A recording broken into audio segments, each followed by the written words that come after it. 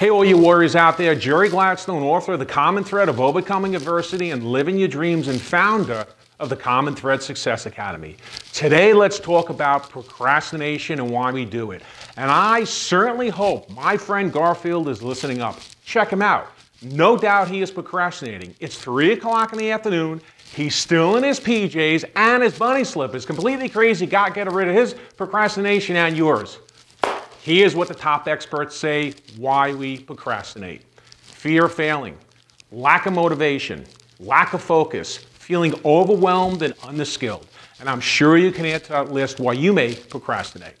But when I interviewed many of the top celebrities featured within the Common Thread book and asked them one simple question, why do people procrastinate and why do so many people have a hard time getting started in their own pathway to success?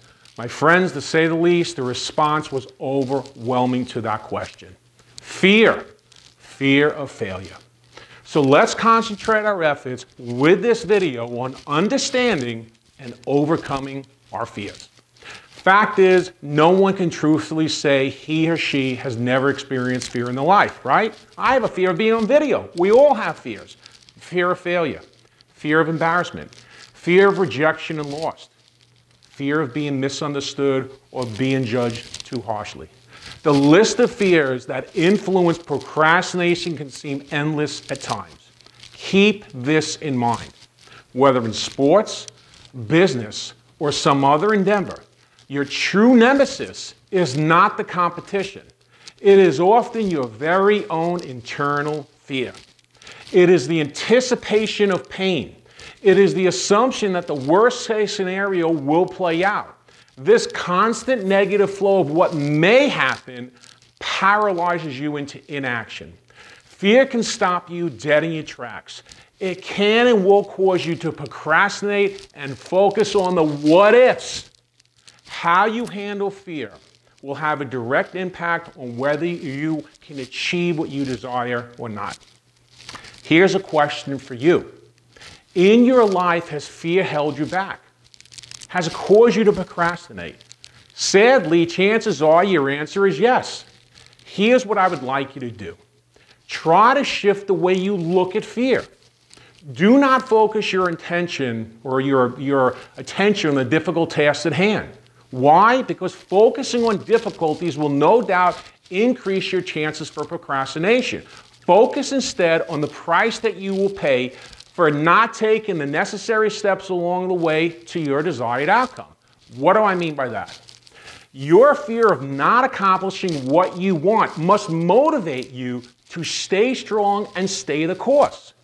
Understand it is vitally important to have fear under control to compete and to win. You will either control it, my friends, or it will control you. Overcoming procrastination and fear will require you not to worry about future potential problems. Perhaps it sounds simplistic, but there is no time to remember past mistakes or past disappointments. Do not drag negative experiences into your current situation. That will only slow you down. I will repeat. Do not drag negative past experiences into your current situation. That will only slow you down. Now, here's the good news. There are many benefits when you manage your fears and stop procrastinating. Accomplishing your goals is just one. People who take on their fears have much more self-confidence. When you face your fears, you will discover what's inside of you and what you are made out of. You will learn how to tap into your innermost strength, not only to grow, but to thrive. Look into your past and recognize how the most trying times taught you the greatest lessons. Facing those challenges and fears likely made you stronger. Hold on to those accomplishments and pull them out of your success toolbox when necessary. If you can work past your fears, which by the way will reduce your procrastination, you can soon realize that whatever the outcome of the event or situation may be, it is likely much less dramatic than the outcome you originally feared, right? If you are looking to model yourself after others who have achieved greatness, try and develop their perspective. It's okay to fail because procrastinating and not going after what I want clearly outweighs any fears I may experience along the way. Your fear of losing and the pain, whether physical or mental, must be overshadowed by your deep desire to win. I want you to achieve remarkable new heights. I want you to stop thinking and start doing. I want you to get procrastination gone from your life once and for all. So keep this in mind. Rule number one has always been and will forever be, don't beat yourself, don't get in your own way, and don't come up short because of lack of effort, preparation, or self-doubt. Achieving success is not a spectator sport. You can't procrastinate or sit on the sidelines. You must be the most active participant when it comes to your own success. Don't look to anyone else for your achievements. The moment you can honestly take responsibility for all you do is the moment you begin your journey towards reaching your goals. By the way, if you think you can benefit from working with me one-on-one, I am certified by the International Coach Federation as a success coach.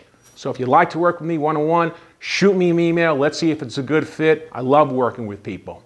Until next time, stay strong, be a warrior, and keep moving forward.